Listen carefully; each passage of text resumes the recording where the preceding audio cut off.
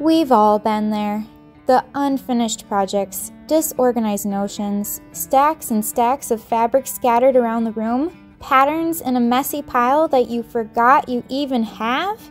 It's tough to feel creative and motivated to work on projects when you're surrounded by a mess. Where do we even begin? Well, let me tell you. Normally on our channel, we teach sewing tutorials, but for this video, we're getting organized. I'm Jess from Sallie Tomato, and today's the day you are going to get out of your slump.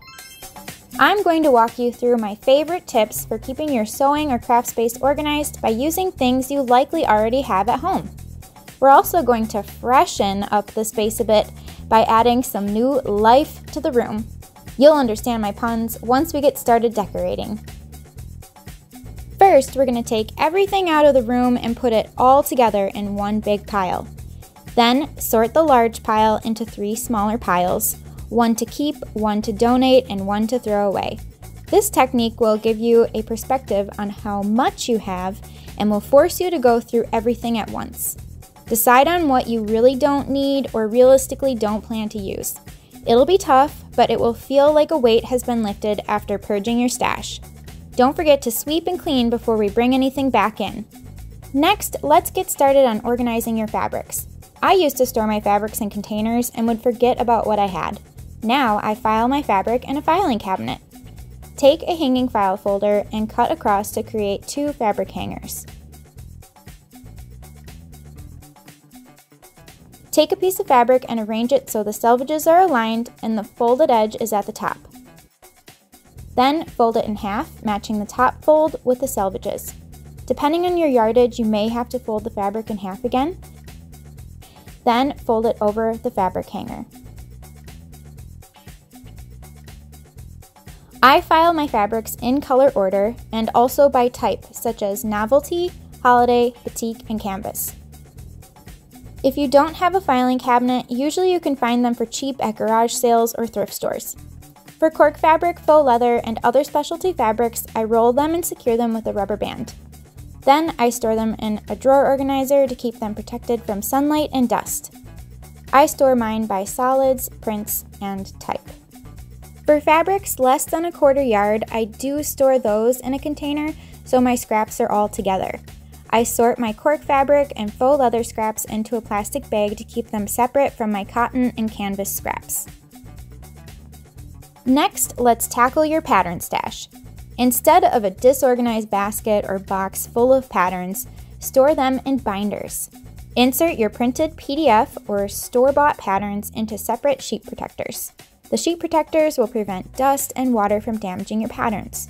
Then sort into binders depending on the type, designer, or in alphabetical order. Instead of storing thread in a tangled up mess in a bag or container, I use a thread rack. It's easy to keep bobbins organized with the matching spool by placing the bobbin on the rack first, then the spool on top. I suggest sorting your thread by type, color, or application. Next, let's organize that mess of notions. I love using drawers to organize the little things so they're easy to access but out of sight, which will make the space look cleaner. Group your notions by type or application, such as all of your glues and tapes together, needles, marking utensils, and so on. Then grab some plastic bins from the dollar store or unused containers from around your house and add the notions to the individual bins.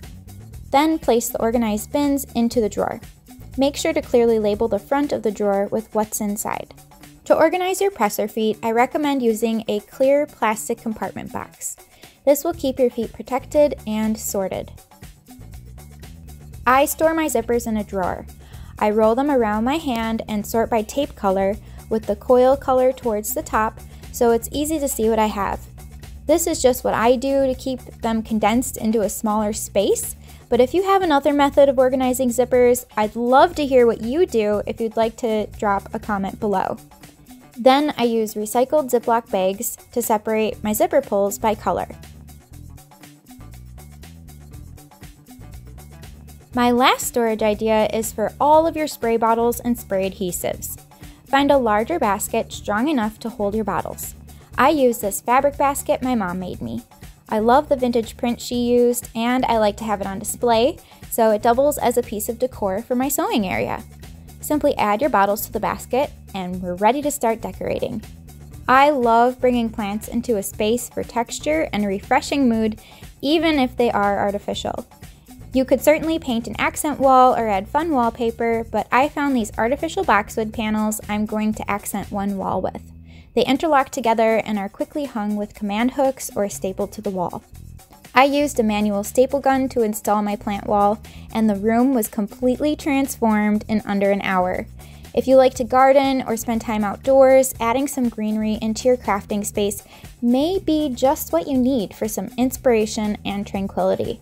It gives you a way to connect with nature in our built environment and creates a calm, peaceful space for you to step away to. So let's start bringing everything back into the room. Add your largest pieces of furniture first and your sewing machine so it's safe while we move everything else back in. Keep your drawer organizer close to your table for easy access. I also store my handy zipper jig in my zipper drawer to help me when I'm ready to make a zipper. Again, make sure each drawer is clearly labeled.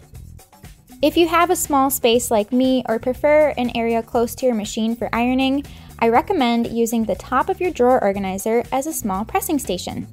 A wool pressing mat provides a large pressing area, and a mini pressing iron is just the right size.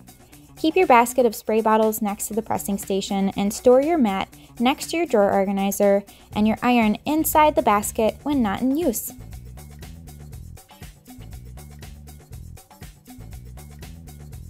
Quotes are always a huge motivation for me, so you may like to add a framed quote or some artwork for inspiration. Then place the thread rack near your machine for easy access and a pop of color. I repurposed these bookends to use with my pattern binders, then added some more greenery, and some even more greenery. I've truly enjoyed sharing this transformation with you. I think you'll find that you'll accomplish more when your space is organized and you love the way it looks. Set the mood for how you want to feel while sewing and crafting. Perhaps it's an outdoor garden like me, and you could even play some calming music or nature sounds. Or maybe it's bold with loud patterns and bright colors. Or a vintage look with worn furniture and collected trinkets. Whatever your vision is, we can't wait to see your before and after photos. If you decide to reorganize your sewing space, share photos using hashtag Sallie Tomato Makeover and hashtag Inspired by Sallie Tomato so we can celebrate your makeover with you. I wish you all my best, and I hope you'll stick around for some more inspiration. Don't forget to subscribe to our channel so you won't miss out on another video. See you next time!